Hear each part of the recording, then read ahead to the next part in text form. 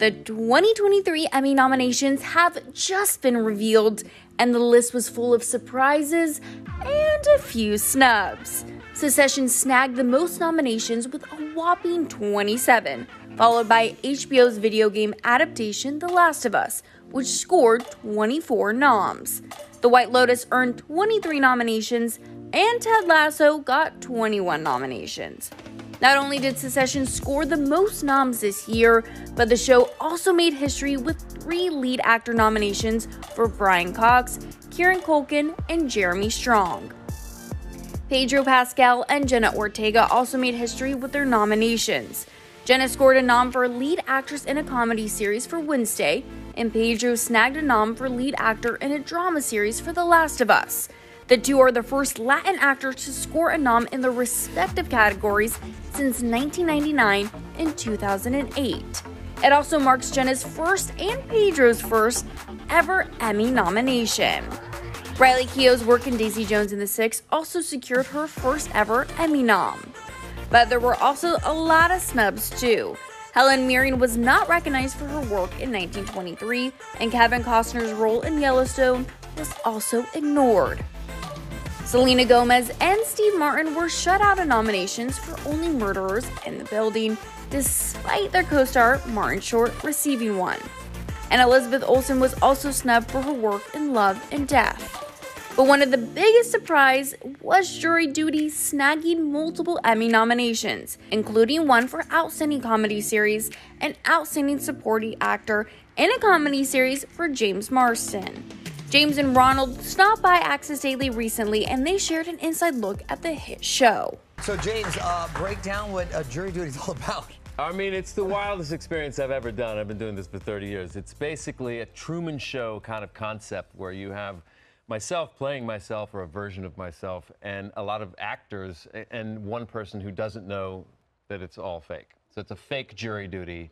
And over the course of 3.5, 4 weeks, we show up to do jury duty every day, and he thinks it's a documentary. And basically, the way it was proposed to me is that I didn't want to do a prank show. We're not pranking him.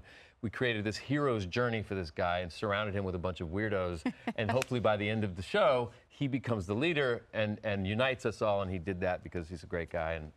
So it was the creators of The Office, Lee Eisenberg and Gene Stupnitsky. Oh, yeah. That alone. Yeah, one of the producers from Borat. So clever, so original. Yeah. So it's a little Curb Your Enthusiasm. A little bit. But with like a doc inside in real scenario. Right. Wow. But wait, Right. Ronald, did you know what you were getting into then, or how was this proposed to you? So I was under the impression that this was just going to be a behind-the-scenes look, a never-before, filming of what it was like behind the scenes for Jury Duty. So I signed up for what I thought was a documentary. I didn't really know what was going on till the end. Did you answer an ad in the paper? Is that true, or how did you get this? I came across an ad on Craigslist, actually. What? Is that what it was on? It was on Craigslist. And it said what? Dang. It was, I don't remember exactly what it said, but it was pretty vague. It basically just said, we're doing a never done before behind the scenes look at what it's like during the jury duty process. All we're gonna do is we're just gonna film you guys during deliberation and just show what it's like. Craigslist. And I gotta imagine when they pitched it to you, James, were you like, there had to be a lot of questions. What made you ultimately want to do this? Well, I love the creators, those guys who did The Office, and I've always wanted to explore like improvisational comedy. And I thought this was a really original idea and a high wire act, like really ambitious to pull it off. I was like, that looks like a real judge. That judge, like, Oh, business. by the way, so that's Ike Barinholtz's father, who is a prosecutor his whole life, who actually also is an actor. So you lucked out with that. Perfect. 2 other attorneys were real attorneys who also gave up their careers to become actors. So we got really lucky to kind of populate the courtroom with really intense. A lot of authenticity. And gifted improvisation. So I wanted to, like Christopher Guest is a hero of mine. I always wanted to do that kind of comedy, and I thought, in this day and age where you don't really get that many original ideas anymore, this felt like a real kind of a challenge and a high wire act, and like, celebrating this guy's good character. And, at first I was like, boy, wait, we're like fooling this guy for 3.5 weeks of his life. I'm starting to question the morality of this, but like he was such a good human being, and again, I'm like acting like a self-involved, crazy version of myself, But it was wild, man. I've never experienced anything like it in my life, and it's like one take. One take. I mean, every day is a day on jury duty, and You know, we have How the scripts. fun as an actor to so it's like do an outline that. in a sense, Right, exactly. So there were scripts, but there was no dialogue scripted. It was like, okay, this is the moment where James goes and sits next to Ronald, and talks about all his movies.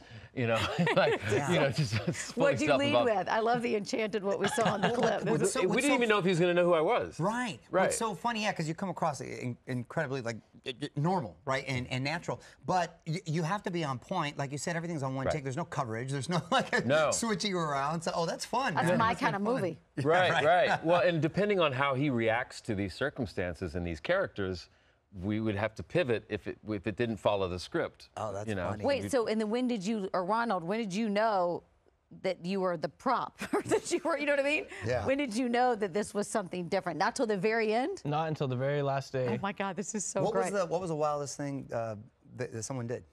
Oh, I mean, honestly, I can't narrow it down to just one thing. There was way too much crazy stuff, but I would say that Todd's character probably took the cake on every single crazy thing. The chair pants. The chair pants. Do we have a picture of the chair pants? And we need this, Mario, for our set. Oh, that's hilarious. It's like this character that he plays is like he's got these weird inventions where he's fusing a fake ear onto his ear. Bizarre things like that. And he was meant to be part of the story to not antagonize you, but like try to freak you out. And this guy's such a good guy. So nice. He took him under his wing and I don't know. It was just you just passed, perfect, Ronald. Perfect Yeah, I know, for it. Did you know who James was? Because it could have gone wrong if he was a totally. jerk. And if he was like a bad guy, that could have gone really Different sideways. movie. Exactly. Yeah, exactly. Did you know who James was? What was the moment where you kind of were like, oh my God, that's James Marsden? I mean, truthfully, I did have to do a Google search on the guy, because I mean, you sit down on jury duty and you're not expecting to see. I know you cried at the Notebook. I know. The best well, I don't want to ruin it for people, but one of the best moments is when we were in the waiting room getting ready to go into jury duty, and I was planted next to him by design. Like, we took up all the other chairs first, so I sit nearby him, and some lady comes up and asks for a photo. She hands him the camera to take the picture, and he's acquiesces and takes the photo. I'm like, I'm sorry, dude. And he's like, I knew you from something. And then someone mentioned Sonic. He goes, Sonic, you were in that? And I said, yeah, did you see it? He goes, no, I heard it was a terrible movie. He's so nice. And then he comes in, he's such a nice guy. He comes in the next day going, oh man, I went to see it. I was saying, you were great. He goes, you didn't tell me Ben Schwartz was in it. I was like, yeah, of course. And then, That's so funny. Anyway.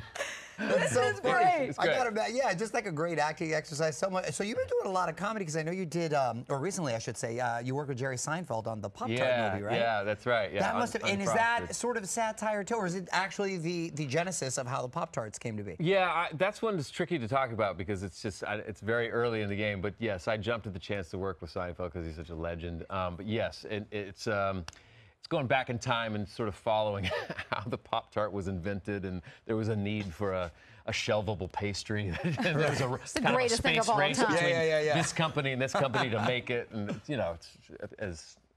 it'll be bizarre and hilarious. So in the spirit of crazy courtroom antics, we're going to play a little game with these gentlemen. We're going to read some headlines, and they're going to tell us if they think the headline is real or fake. Okay. You got this, Ronald. All right. Woman sues weather station for predicting wrong weather. I would believe that. I would believe it too. I would believe it's that. real. Yeah. How about this? Man sues Uber driver for not playing music for his 30-minute ride. Ooh. I believe that too. I would believe it, but I'm gonna say fake. Ronald with the win. That was a fake one. Don't play poker with Ronald. Right. Man sues wife for always having SpongeBob SquarePants on in the house. I'm gonna say that's not true. Yeah, I'm going with James. But wouldn't it be We great couldn't come up if with it a better was? one. We couldn't come up with a better one. Okay. Woman sues man for $10,000 for standing her up on a date. All these You have to litigations. finish He it. lied. Right. Because, quote, he lied. Oh, because, quote, he lied. I thought that was the punchline. What do you think about that? I think it's true. I'd say. Remember that headline? She sued somebody because he stood her up on a date. I don't That know if is she true. won or It not, is but true. that is Wow. a true We love our story. litigation. Here we go, right there. Just getting you all fired up for Jury Duty, Yes. which releases on Amazon Freevee April 7th. So check it out. Great to see you. Nice to meet you. Yeah, You did awesome. that's great, man. More Congrats. acting in your future. This time you'll That's know funny. about it.